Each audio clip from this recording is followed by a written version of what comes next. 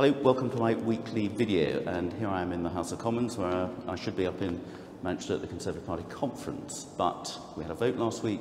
The opposition to parties decided we couldn't have a recess specially for our conference, despite the fact that the Lib Dem and Labour conferences had gone ahead. But hey-ho. Now, one thing a lot of people have written to me about was the tone, the angry tone, the ugliness, frankly, of the debate in the House of Commons last week, and I completely agree. Robust debate across the chamber is absolutely vital. That's been the case here since the days of people like Palmerston and Peel, former Prime Ministers. But I think last week's language was over the top, it was counterproductive, and it didn't show the House of Commons in a good light. And I've called quite publicly and openly that we need to tone down our language, and we need to have more respect across the political divide.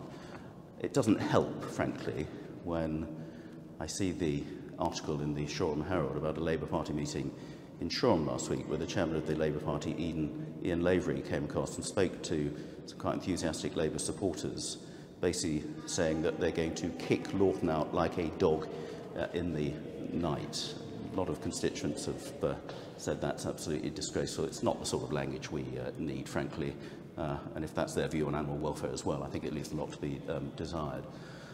We've got to get through this Brexit period. Things are coming to a head. Tensions are heightened, but we have got to do it, and we've got to do it in a way that looks forward to our relationship with the EU after we've actually come out of the EU and Brexit is done. But it must be done, and any further delay and dithering, frankly, is going to be hugely damaging to business and the economy in particular, which is why it has got to be settled by the end of this month. I'll be giving regular updates.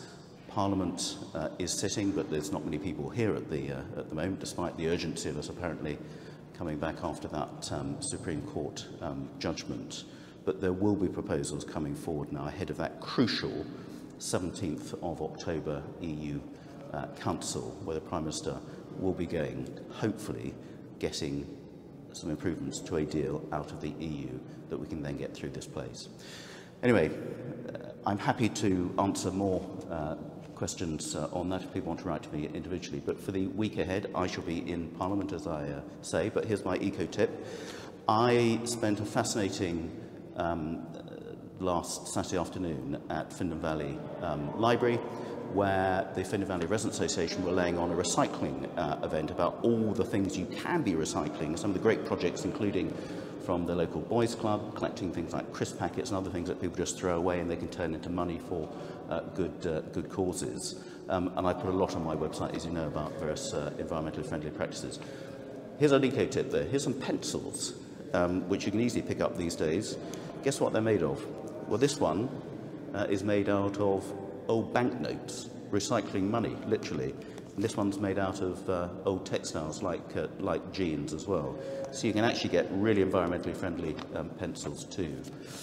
Rest of the week, one benefit of actually Parliament coming back is that on Wednesday we shall have the domestic abuse bill coming back, a really important piece of legislation which I absolutely support, cross-party support, about clamping down much more on domestic abuse, for which far too few people are actually convicted. I hope to speak in that debate and contribute to that. We've got a lot of other statutory instruments to do with Northern Ireland, about Brexit, a lot of technical and a bit boring stuff there.